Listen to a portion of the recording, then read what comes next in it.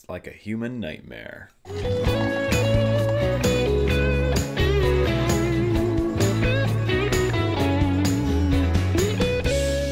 Hey guys, this is my review for Supernatural Season 1, Episode 14, Nightmare. So that comment on the Bloody Mary episode being over 2 years old, that really got to me. So I am powering through the first season now and I've moved right on to Nightmare. So Nightmare was the one that kind of standed on a pinnacle again. This was more so like home for me. I remember Nightmare being a very important episode because it introduced Max, and by that definition it introduced that there were other people like Sam who had psychic abilities. Their mother died in a mysterious circumstance, being pinned to the ceiling and on fire. This yellow-eyed figure has a plan of some sort, and there is some connection, and there's possibly others like Sam. Something I noticed though is that the foreshadowing and the story laying out is very much like the second season of Buffy. It's the only season of that show that I've ever watched in full, but I do remember being kind of confused.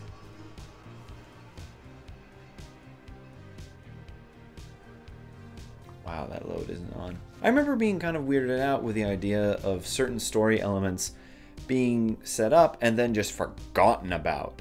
Kind of not even given enough context to them. They're just like, oh, here's a little drop, and then we're just going to walk away and not give you anything else. That happened with the floppy disk in particular in the second season. So the idea that there's other people like Max and Sam, they literally just said that he had the exact same experience with his mother as Sam did, and that was it. And that's all that this episode entails. It's still a decent episode, don't get me wrong. The acting by Max, who's actually, this boy is from the Comax Valley. He's an island boy. He actually does a pretty good job in this role. He's really able to portray the pain, the emotional guilt, the fear that has been embodied in him, and is a sensible sort of reason to why he is doing what he's doing. He's been pushed here through years and years and years of abuse and negative treatment, and the mother, being who she is just as much of a culprit as a person who was attacking him. There's a few things that don't age well in this episode. For one, his mother, who's acted by that woman who was in Sabrina the Teenage Witch,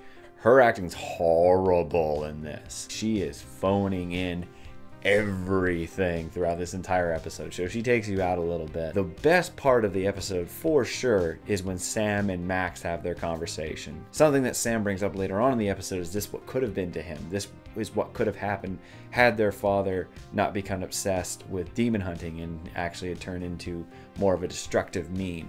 So I did like that kind of realization for Sam. I did like the encompassing idea that maybe their life isn't as bad as he thinks it is. It could be worse. I also like the little tidbits with Dean, how Dean seems kind of calm with the whole idea, but at the end when he gives his brother that look, you know that there is some fear in him, you know that there is some worry in him. But aside from these moments that you really have to grasp for, the episode itself doesn't really have much to it aside from Max. And it's interesting to say that considering it's directed by Phil Scarry as well as written by Sarah Gamble and someone else. So I found that was interesting how this episode, again, it's a little bit like home. It doesn't stand up as high as I remember it being. Again, this season review is definitely giving us some surprises. So in the end, I am going to give Nightmare a 4 out of 7. It's a very standard episode.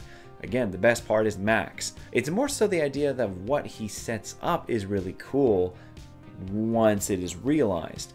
But just as itself, if you were just to kind of see this episode as it is, it's not as woo as at least I remember it being. Okay, so the last episode I asked you guys what your personal thoughts were about Nightmare, and here are the comments. We got another one here from ONIFC Stu123. The boys show up as priests and deal with a mentally unstable male Matilda. That's actually a pretty good way to say it. It's a very solid episode, and it broadens the scope of what Sam's powers would eventually mean. We got another one here from Megan B, where she just talks about a scene from Nightmare that always sticks out. It's the conversation between Sam and Dean where it said, well, I'll tell you one thing, we're lucky we had Dad. Well, I never thought I'd hear you say that. Well, we could have gone a whole other way after Mom. A little more tequila, a little less demon hunting, and we could have had Max's childhood. All things considered, we turned out okay, thanks to him. all things considered. And that's a good point, actually. That, like, again, that is a pretty standout scene. Again, like I said in this review, I'm not saying that the episode itself is bad.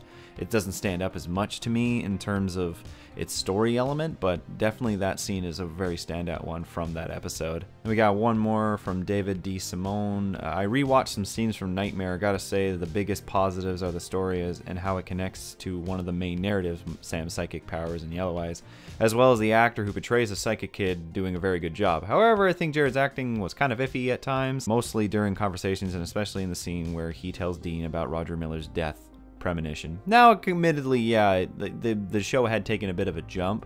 They went from Sam really not being able to understand his psychic powers to all of a sudden having a bunch of them all at once. Like, really jumped the scale up here. So I do admit, yes, that does stand out a little bit in terms of kind of odd stuff. But yeah, the kid definitely did a really good job in this episode. Also, I got a lot of comments from you guys about the Supernatural anime. To be honest, I've never thought about doing it, so maybe I might give it a watch once the season ends, or maybe leading towards it. But you know, whatever. We'll see what happens. And the next episode is The Benders. This is one I've been very much looking forward to seeing again, mainly because every time there's a human threat in this show, I always think of either the Benders or Gordon. So anything that's come afterwards, I've always had a comparison to them. It's one of the reasons why I didn't like the British Man of Letters storylines so much, because they were just about as much of a threat as the Benders were. And the Benders were hillbillies. So give me your guys' thoughts, comments, and what you remember about the episode, what you liked about the episode, what you didn't, and give me all those about the Benders, and I'll make sure to put those in the comments that I talk about in the next episode review. Anyways, guys, I hope you liked this video, and if you did, leave a like, and if you're interested in more, maybe subscribe. If you guys want to watch any more of my Supernatural reviews, I'm going to leave a playlist with all the episode reviews, both new and old, at the end of this video. Anyways, guys, thanks for watching. I'll see you guys next time. Thanks for watching the video. It's been a while, but I'm happy to say the Clique is finally getting back together in an all-new movie, thanks to a successful Kickstarter campaign. But we are still asking for your support. You know, Nitz, you can't get more money unless you offer questionable favors. Yeah, Guy. Unless, of course, those favors involve the ladies, Guy. By support, I mean getting the word out, guys. Oh, well, couldn't you find a better means than this guy? All he seems to talk about is Supernatural, or hold a coffee mug real awkward. Why didn't you ask a Kardashian or something? Yeah, Guy. Get in with the ladies, Guy. Hey, he's trying to help out. Like you've been trying with Kimmy Burton? I've seen Jabba the Hutt finish a marathon faster. Yeah, Guy. You're a massive slug thing, Guy. To see any and all updates about the upcoming Undergrads movie, be sure to check out and like the Bring Back Undergrads Facebook page. And with any luck, we'll see you guys soon.